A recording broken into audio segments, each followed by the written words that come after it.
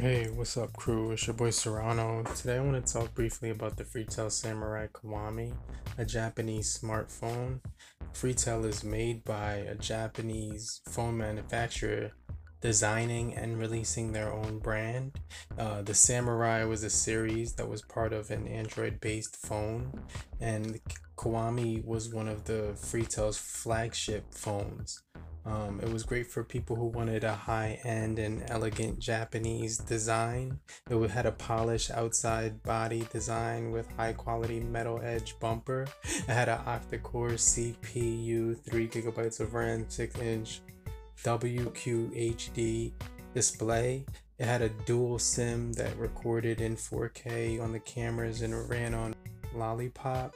It also did have a 21 megapixel rear camera that definitely had some really good 4K recording.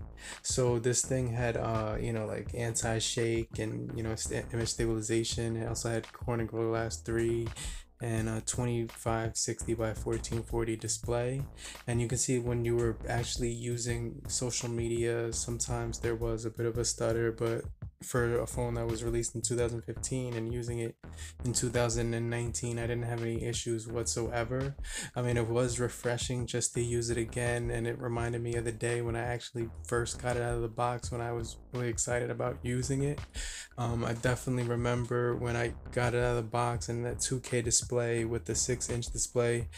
It had barely any bezel from side to side, and there was minimal chin and forehead for the time, which I only got 1 year ago. And you can see the performance for the gaming was definitely pretty good, and it held up really well, and any game I threw at it worked perfectly fine. So I could honestly say that when this phone was released, it was a phone that you had to pay $345 to actually get. But now if you go on, just type in www.walmart.com and then type in Freetel Samurai Kiwami, and what you're gonna notice is that this phone is actually on there for about $89, and I actually paid $99 for the Freetel Samurai Kiwami about a year ago, so the price value dropped about $10. But you can see like the value is really good for a phone that came out in 2015, and the screen is just worth getting because the colors and everything just pop. And you can see like when you're playing any type of game or anything like that, the touch responsiveness is really good, and the panel is just really vibrant. So you can see it was really responsive when I was playing this like spaceship game where you had to actually target all of the enemy spaceships. But you can see right here, we're going to go back to a more high graphic intensive game, which is the PUBG Mobile. And you can see right here, the graphics work perfectly fine. So it didn't matter that this phone was actually released in 2015. I was using it in 2019, which was, like 4 years later. And a lot of people would say, well, you can't use a phone that's running 5.1 Android. But I actually been using this device for the last few weeks, and I've definitely been enjoying the experience that I've been getting. It's really stock Android, and I actually downloaded this YouTube app which let me get picture in picture, which is a customized app. If you want to check it out, just check out my prior video about YouTube Premium. Which you can see right here, the colors were really bright, and it did go up to 1440 because it was a 2K panel, but on this video it's actually maxed out to 1080p.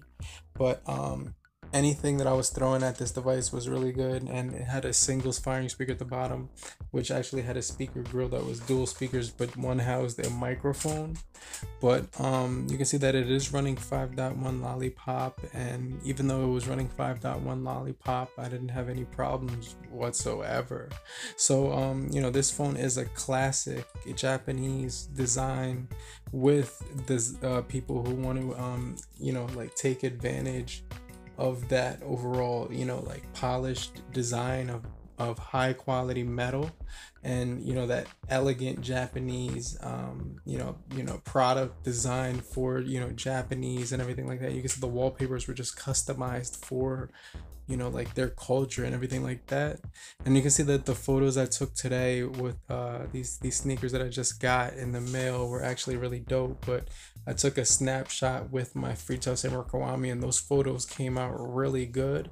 So this thing did hold up over time, and those lenses still take a really decent shot for a phone that's actually like dated for years. But you can see that it did have a gesture system for like I believe it was for the photos, phone calls, and other things like that. But the overall design and build and overall quality of this device, overall with that leather back that I forgot to mention, which actually resembles the OnePlus One, was really dope with that metal, and just reminded you of like a ninja Kiwami sword, which is one of the most powerful samurai swords. But this is the Freetel Samurai Kiwami after a full year. I hope you guys enjoyed the video.